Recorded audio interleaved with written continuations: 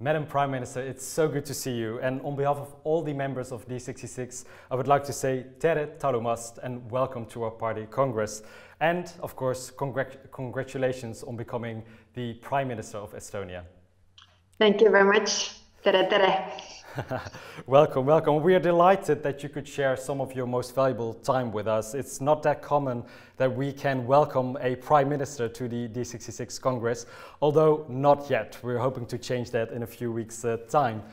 Kaja, before going into the priorities of your government, I would like to start with our relationship, the relationship between D66 and the eerste sorry, there I go, your party, the Eerste Reformierakond.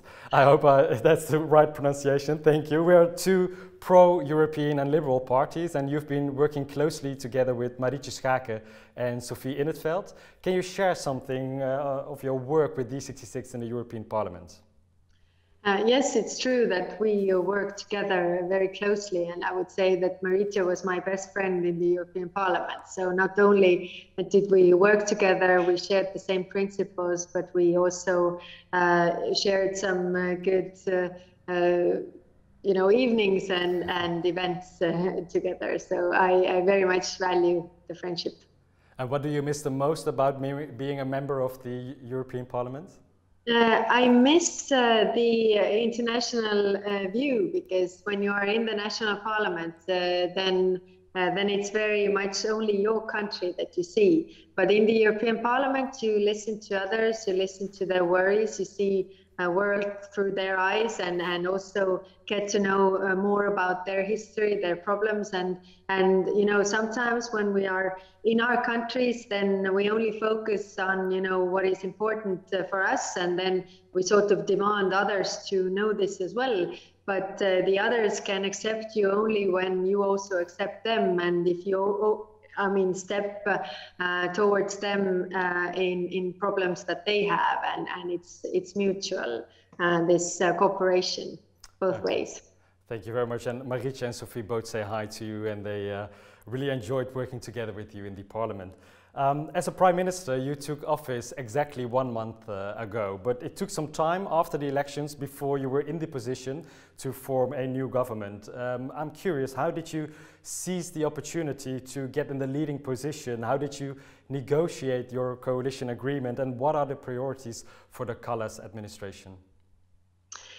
This is true that we won the elections 2 years ago, and we won the elections big time. So we got 9 more seats than the next party. But the situation was that the others didn't like our victory that much and coped together against us. But anyway, it took 2 years to work our trust up with the other parties and form a government in the end. So previous government, I would say, was not logical in terms of political sense.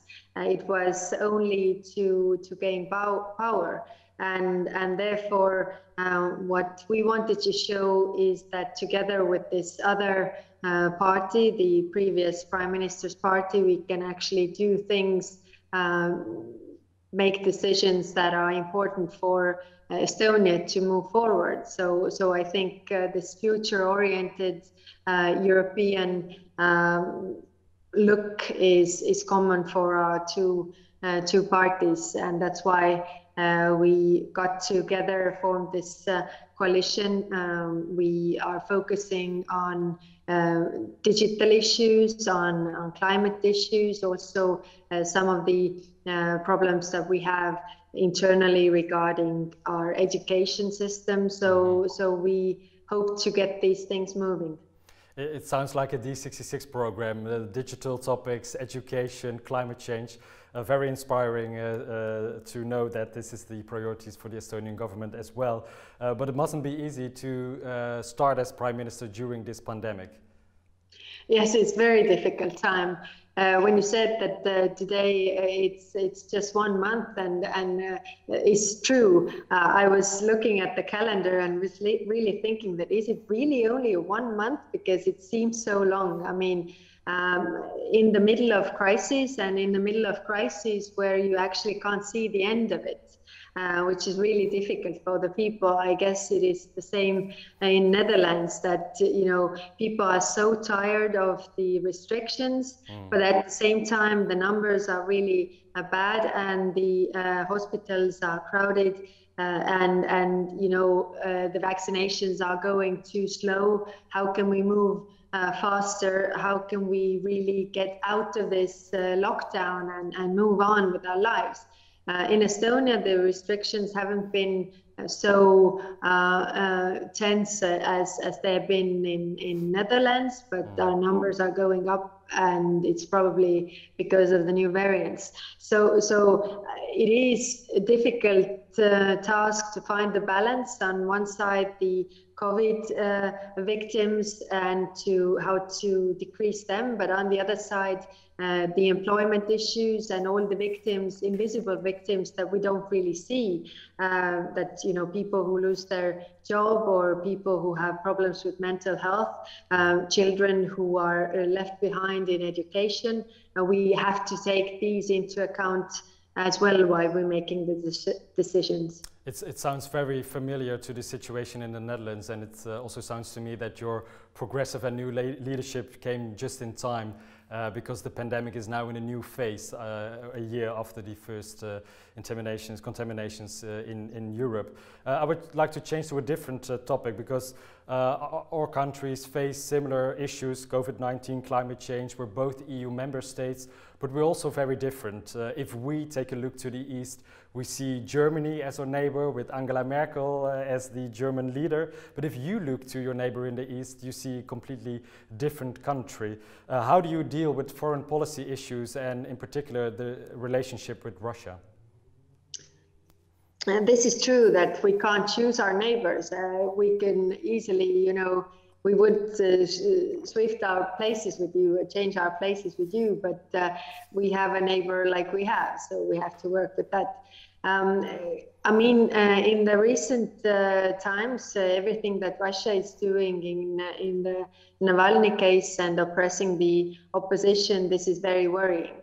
And we see from our history that when Russia has problems inside their country, people are not really satisfied with the direction where the country is going, then the leaders of Russia very often take up, a small successful war in order to, boost this and get the minds off the problems that are inside the country. So that is our worry. But of course, we are members of NATO. We are also spending a lot on our defense, but we are still worried on these issues. So what Russia is doing regarding the vaccinations and the info wars that they are having, maybe even, people in central part of Europe are more vulnerable to that propaganda, because we are used to recognizing it, and maybe inside or in central part of Europe people are not that much, but of course we are working with what we have. Yeah. This is very important, to work closely together as a European Union to have a strong stance towards Russia, and I would like to congratulate you with your strong messages on these geopolitical issues. It's very inspiring to see someone to step up the game on these topics. I took a look on your Twitter profile, and you had meetings with Merkel, with Macron, with von der Leyen, and I can imagine you've been talking a lot about the pandemic, but what are other priorities you're expecting the European Commission to take a lead in the following years? Well, the topics are of course, the same. Climate policy with this pandemic, it has been, a bit, I wouldn't say forgotten, but still not the first priority, because the crisis is there. Of course, digital issues. We see so many opportunities for Europe, and as I've always said, Estonia is small. We can be like a pilot project for all of Europe, and currently tying this with the pandemic. There's this discussion about the vaccinations passports. So we see, and we have already developed a pilot project together with the World Health Organization, so that we could have this global trust network that you could check and go. I mean, remember those times when we got to travel, and then you had the boarding pass, and then you put it. You had a QR code, and then QR code said that yes or no you can board, and this should work the same way, that you have this QR code that says that green or red you have the vaccination or antibodies or whatever. So I think we should also move with this project globally, because otherwise all different member states, different airlines will come up with their own solutions, and we don't really know if we can trust them. So it is like passports can be issued by countries. These should be issued by countries as well, to have this trust, that I can trust that this is issued by authority that has the right. It sounds very good. Estonia as a pilot project country with a lot of innovative solutions to get our freedoms back in the following year. That is very inspiring. Last but not least, Madam Prime Minister, Estonia is now the only country in the world where both the Prime Minister and the President are female.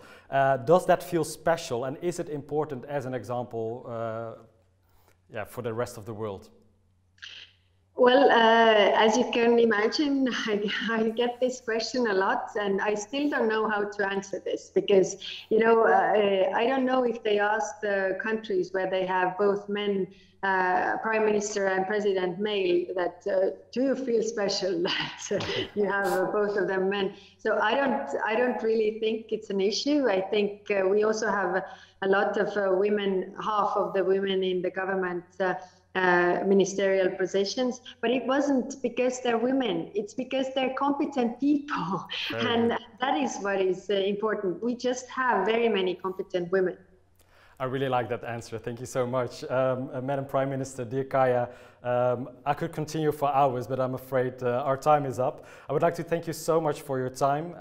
Good luck governing Estonia during this incredible, difficult times. I wish you all the best, and thank you for joining us at the D66 Congress. Yes, and thank you, and greetings to all my D66 friends. Thank you, and I'm hoping that Sigrid Kaag can welcome you as a new Prime Minister anytime soon here in The Hague. Okay, good. Bye. Bye.